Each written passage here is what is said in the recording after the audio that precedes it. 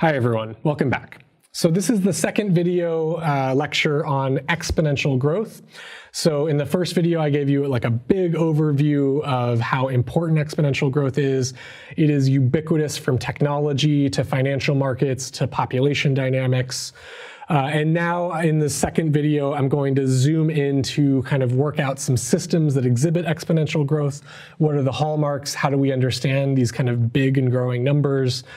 So that's what we're going to talk about now. So when I talk about this in class, I like to think about this in terms of a really, really simple example of a population of bunnies.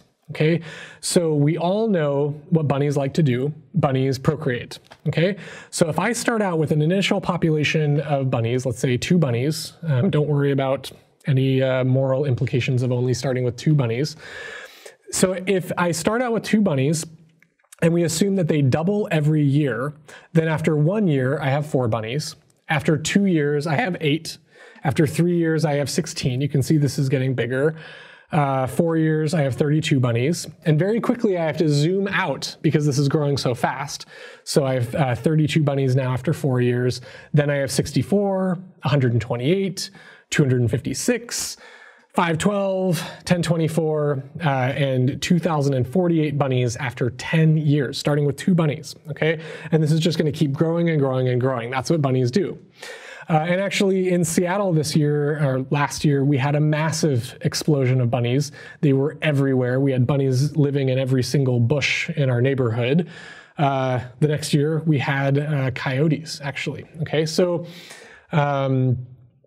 but exponential growth looks like this. And the basic idea here, you can actually write this as an equation where essentially you have x at time k plus 1 equals r times x. So x is the bunny population, xk is the bunny population in year k, and xk plus 1 is the bunny population the next year. And r is how much the bunny population increases from year to year. So in our case, we have r equals 2 because the bunny population doubles each year, okay? This is super cool. This is a really, really simple mathematical expression that says that essentially the amount of bunnies, the rate at which bunnies grow is proportional to how many bunnies there are. That makes sense. If 2 bunnies double, I get 2 more. But if 1,000 bunnies double, I get 1,000 more. And that's what this is saying, is that the bigger my population is, the faster it's going to grow. And that's why you get this exponential growth. Okay, so I'm not telling you anything you didn't already know. We're just kind of writing it down as an equation here. And oftentimes it's useful, instead of plotting kind of on these linear axes like what we're used to, where every tick is the same spacing, oftentimes it's useful to plot in these log coordinates. So the y-axis now is like a logarithmically spaced. So every tick in the y direction, I'm actually taking a bigger and a bigger and a bigger step.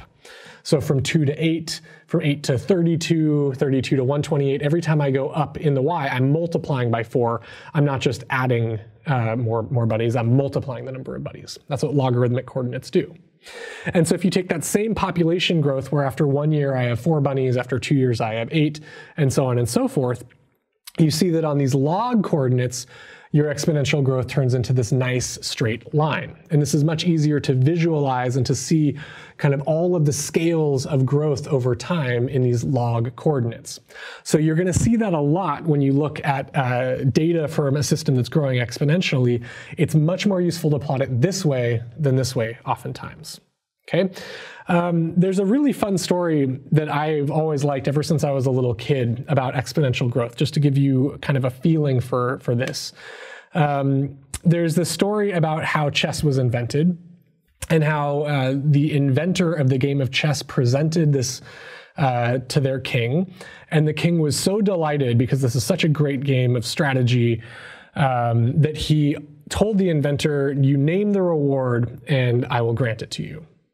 And so the inventor of chess was very clever, maybe too clever, and he said, "Here's my reward. All I require, all I ask, is that you give me 1 grain of wheat for the first square, and you give me 2 grains of wheat for the second square, and 4 for the third square, and double the grains of wheat for every square." Now the king thought this was a marvelous deal, immediately said, "Yes, that's a deal, wonderful." And it was only weeks later when the king was told that all of the granaries were empty and the kingdom was going to starve, and that they couldn't pay the inventor, that they realized something was wrong. After 20 or 30 of these squares, you get into, more grains of wheat than there are in an entire kingdom. And doing what any reasonable, rational king would do at the time, he ordered the inventor executed as a lesson to anyone else who would try to outsmart a king. Now, I've always loved that story because it's such a simple concept that if you double just a few times, you can get astronomical numbers quickly. And in fact, astronomical, there's this great Richard Feynman quote that astronomical numbers used to be really big, but now the national deficit is larger than the number of stars in the galaxy, and so we should call them economical numbers. But I love this example because it shows how big things get fast when you double, when you exponentiate. Okay. Another example that I like to talk about is, things don't just grow exponentially, they can also decay exponentially. So this is a case of radioactive decay, where if you had a radioactive element, if you had some mass of, plutonium or uranium or whatever, xk, and I'm going to pick an element, a magical element that has a half-life of exactly 1 year, then from year to year, you would take your mass and divide it by 2, and that would tell you kind of how that radioactive material changes in time. So if you start with 40 grams of this material, the next year you'll have 20 grams, the next year you'll have 10 and 5, and so on and so forth. And very rapidly, you'll have a minuscule amount of this radioactive material just because of the power of exponential decay. Okay, so dividing by 2 a lot also gets you very, very small numbers, just like multiplying by 2 got you really, really big numbers. Okay, except I think this is kind of fun. If you take enough of these radioactive elements and you put them really, really close together, when one of them decays, it might hit 2 others and cause them to decay. And those 2 others cause 4 others to decay. And very quickly, if you have a critical mass, you end up achieving fission, and you get, again, exponential growth until all of that material has kind of decayed or fissioned in this explosion. Okay, so I think that's kind of a fun example. So there are 2 extremes. You can have exponential growth, where your population doubles. You can have exponential decay, where your population halves. Most of my examples, I'm going to talk over here about this kind of growth, but it's really the same mathematical equation, just with a different constant from year to year. Okay, and then going back to Moore's law of increasing density of transistors in computers, or the increasing number of transistors in computers, you can see that over decades, over 5 decades, this has very, very nicely followed this log linear progression. So you'll notice here the y-axis is on a logarithmic scale. And so the fact that this is linear in these logarithmic coordinates means that the number of transistors has been exponential for over 50 years, which is remarkable. Moore defined this law in 1965 with this much information, and it's been true for the next 50 years. I mean, that blows my mind that Moore's law is true, first of all, but that Moore predicted it that far ago. Very cool. I love this quote by Sir Arthur Conan Doyle because it kind of explains Moore's law in a way. The more we progress, the more we tend to progress.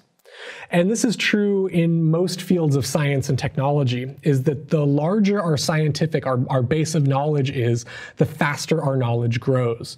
The larger our technological base is, the faster our technology grows. And so he says we draw compound interest on the capital of knowledge, which has been accumulated since the dawn of time. And I think that's just an absolutely wonderful sentiment and quote, and it really does explain a lot of what we observe in science and technology. Okay, exponential growth of money. I think this is really cool. Ever since I was a little kid, I've loved numbers. I've loved big numbers. And part of what fascinated me and got me excited about math, even when I was a little kid, was money and just kind of playing with, dollars and cents. I thought this was super fun. And so this is one of my favorite examples of exponential growth. And I'm going to use this in future examples. So I want to walk through a really, really simple toy example where we're going to have $100 and we're going to put it in a bank. Okay, and we're going to assume that we have a really great bank that gives a 5% return each year. Okay, I haven't found that bank, but let's say we have a bank that'll give us a 5% return each year. But I'm not going to reinvest my returns. Okay, so in the first year I have $100, and after 1 year I have $105. But what I'm going to assume is that I'm going to take that $5 and I'm going to spend it. I'm going to buy some gum or some coffee or something, okay? And then I'm going to take my base $100 and I'm going to get another $5 after the next year, and I'm going to spend that one. And then after the next year, I'll get another $5 and so on and so forth.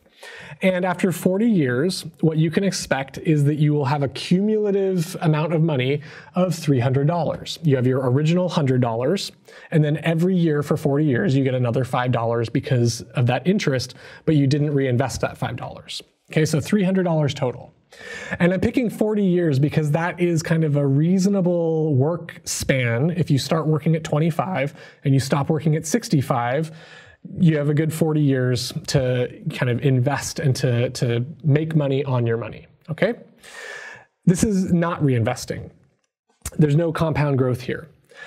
But if you reinvest that $5 you make every year, something magical happens. Okay, so now we're going to take the same bank, but every time we get $5, we're going to put that back in the bank, and it's going to compound interest. Okay, so the first year, nothing changes. I go from $100 to $105. I made $5, exactly the same. But after the second year, that $5 is also getting 5% interest. And so instead of $110, I get $110 and 1/4. Now that doesn't seem like a big deal. That extra quarter, you might leave that on the ground if you were walking by. But this extra quarter makes all the difference in the world over 40 years. Over 40 years, what I'll get is $704 total dollars in my bank account if I reinvest that 5% every year. And so that's pretty remarkable. If I don't reinvest, I get $300. If I do reinvest, I get more than twice as much return after 40 years. And this is the miracle of compound interest and exponential growth. And it's something that still fascinates me. I think it's really easy for us to think that quarter doesn't make a difference, but it makes a huge difference.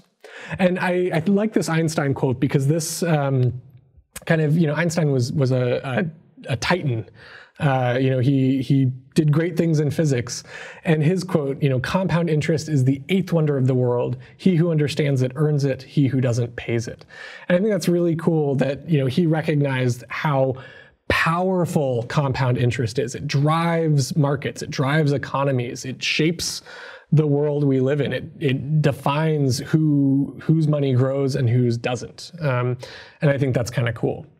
So if you go back to this plot of the long-term growth in the gross domestic product, the GDP of the US, we see that this really is very nearly exponential in time, even if you account for Great Depressions and recessions and stock market crashes. And if you plot this in log coordinates like what we've been talking about, you see that you get this very nice log linear growth in the GDP. Okay, so that just gives you a flavor for some of the many, many systems that exhibit exponential growth. If you look at bacteria in a petri dish, for a while they will grow exponentially. If you look at a disease that crosses a continent and goes to a fresh population, it's going to grow exponentially for a time. Lots and lots of systems grow exponentially. So in the next videos, I'm going to tell you about why it's called exponential growth. What is the exponential? We're going to talk about Euler and Euler's constant E. And I'm also going to talk to you about what causes exponential growth to eventually stop growing exponentially. Nothing can really grow exponentially forever. So we're going to talk about kind of what curtails exponential growth. So that's all coming up. All right, thank you.